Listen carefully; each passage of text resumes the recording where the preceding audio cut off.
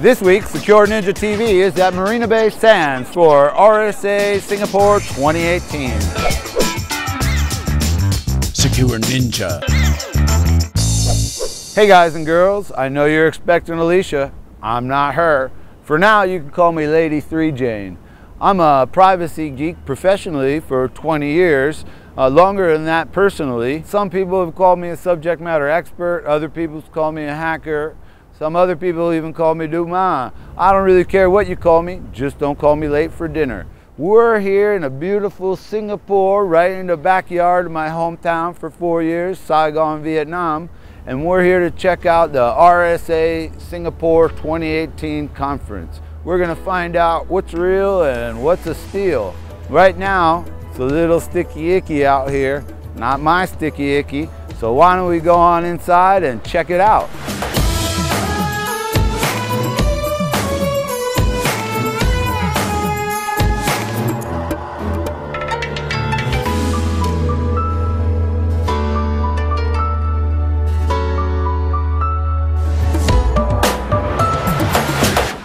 Hey everybody, we're here at the Expo. We're gonna go take a walk around the show and maybe get a little bit of an idea what a hacker thinks of this big business prezo. I feel a little out of my water here, but still my people.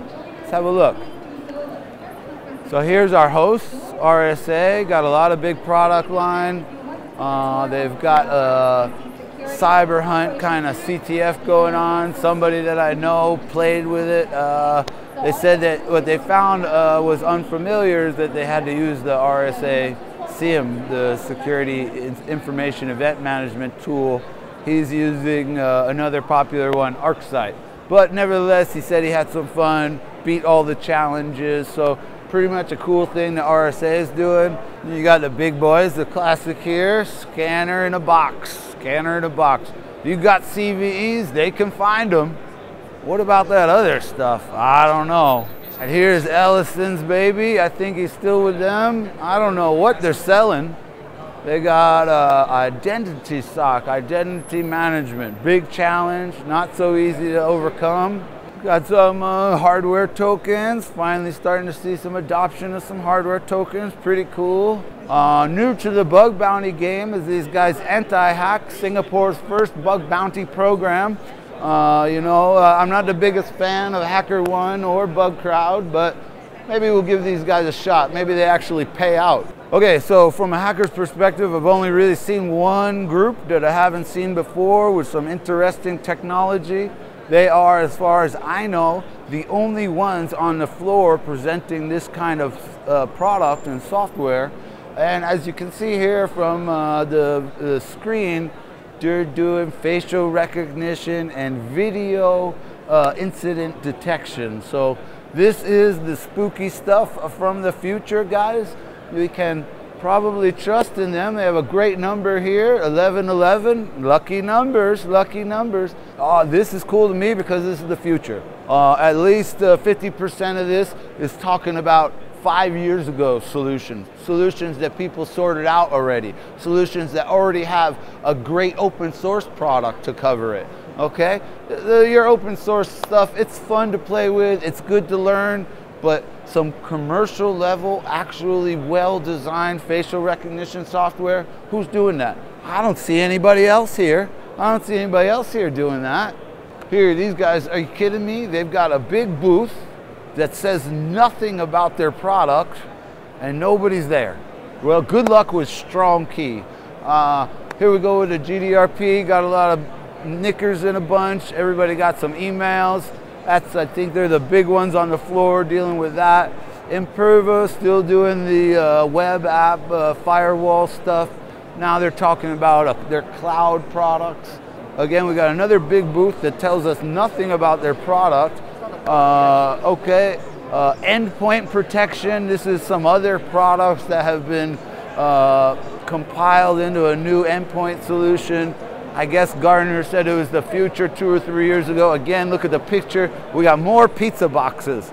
More pizza boxes, just what the industry needs. I prefer people and processes over products. So pizza boxes, they've got to be deployed properly. Few and far between do I see people actually deploy the products properly. The one challenge is we've got to buy the very expensive pizza box, and then what do we have to do? We usually have to spend as much money as the pizza box costs in services to get it deployed properly. And when companies have tight budget, what do? They buy the pizza box and they say, don't worry, my team can handle it. We'll read the manual and we'll deploy it properly. Doesn't really happen that easy. Also, what happens with pizza boxes? They become old. The technology advances, evolves. Well, we have people and processes in place that understand what's important.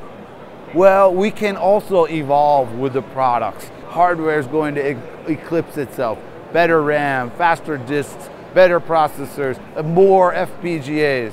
So your box has a very limited, our boxes have very limited lifespans. People and processes continue to return on our investment. So always, my money is on the people and processes, not the pizza box products. Let's keep on taking a walk around. Let's see, we got the big boys, Cisco here. Do we really need to mention them? Oh, but they're doing ransomware defense. Isn't that great? How do I defend against ransomware? I'm pretty sure they don't have a product for it, but their argument would be that their products offer, their product suites offers a solution for those ransomware. Here's these old timers, Logarithms, still hanging in the game. Now they're calling themselves Security Intelligence Company. So they've now taken their log management product and they've built that into a SIEM, Security Information Event Management product. Now, SIEMs are pretty popular these days. Why? Because we don't have the manpower to manage all of our products. So why don't we get all those products into one bucket? Over here in Asia, I hear a lot of customers talking about SIEM or Security Information Event Management products. The one challenge is that to have a successful SIEM or a successful SOC, it really takes a full amount of expertise from the bottom down. We got to have sysadmins, we got to have network admin expertise, we got to have firewall admin expertise, we have to have incident intrusion analyst expertise, we have to have penetration testing expertise, we have to have reverse engineering expertise. And because the field is a little bit behind the market over here, that's kind of tough to get all in one place. So I do see a fair amount of customers struggling with their SIEM or SOC, Security Operations Center projects, and the ones that struggle for too long are now looking towards MSSPs, Managed Security Services Providers.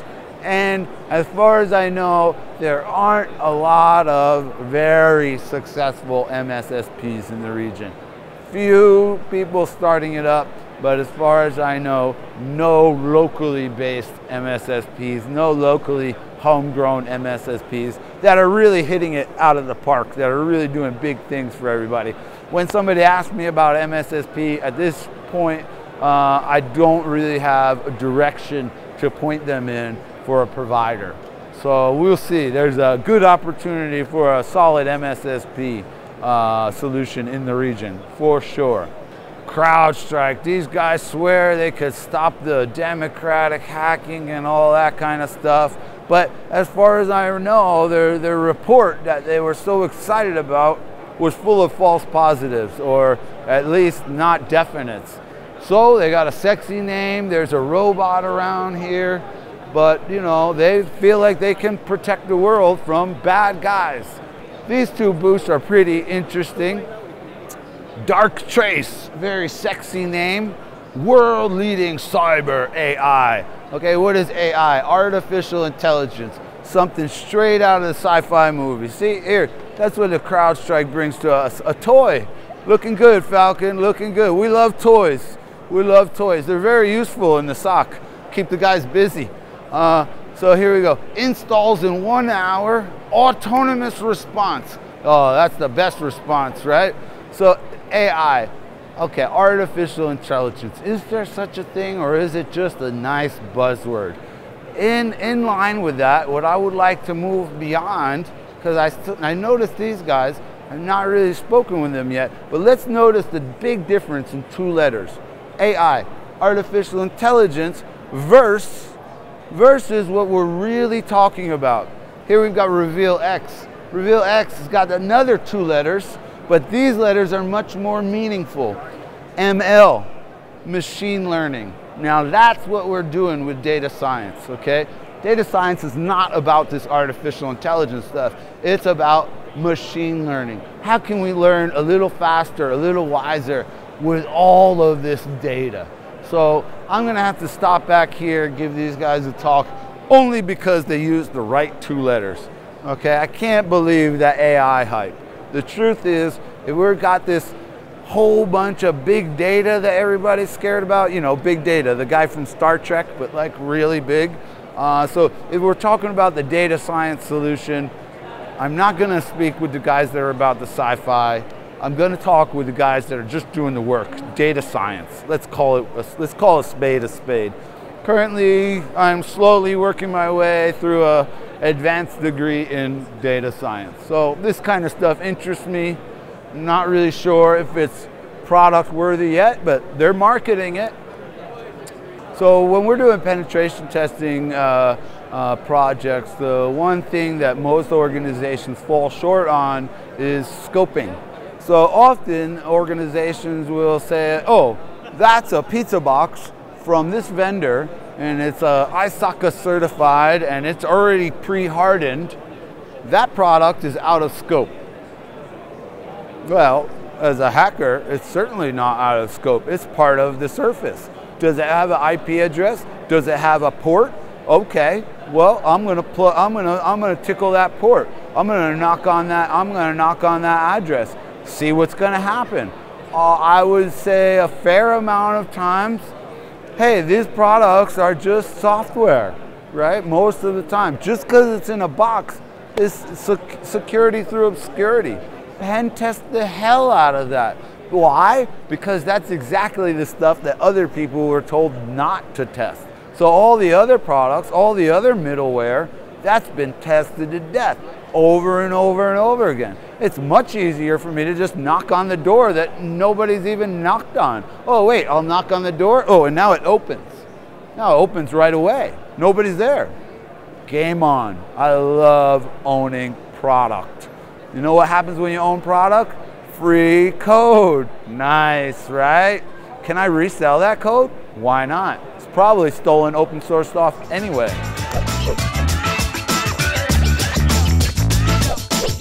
Thanks everyone for tuning in to SecureNinjaTV. I hope you enjoyed the ride. I know that I did. If you appreciated this episode, please let us know and we'll be sure to bring you more realness real soon. I'm Lady 3 Jane and I'm out of here.